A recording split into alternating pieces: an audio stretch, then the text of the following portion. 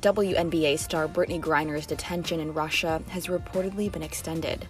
The Russian state-run news agency TASS claims that the Khimki City Court of the Moscow region has ruled to keep the Phoenix Mercury Center for at least 2 more months in prison in the country, Access Hollywood has learned.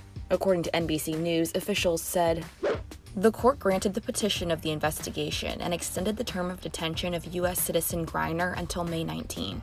The U.S. State Department and the WNBA have yet to publicly comment on the reported change. The star basketball player was arrested in Russia on alleged drug charges in February after Russian authorities allegedly found vape cartridges containing hash oil inside her luggage at an airport near Moscow. The Russian Federal Customs Service claimed in a statement earlier this month that upon Griner's arrival from New York City, service dogs indicated that drugs may have been in her carry-on bag.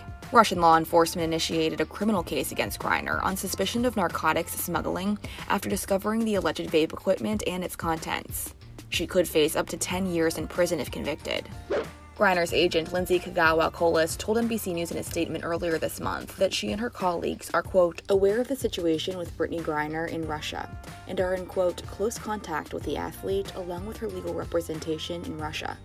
The 31-year-old is a 2-time Olympic gold medalist and has spent the last 7 winters playing in Russia, NBC News reports. She is a 7-time All-Star and won the WNBA championship with the Mercury in 2014. Her current legal situation comes amid the ongoing conflict between Russia and its neighboring country of Ukraine.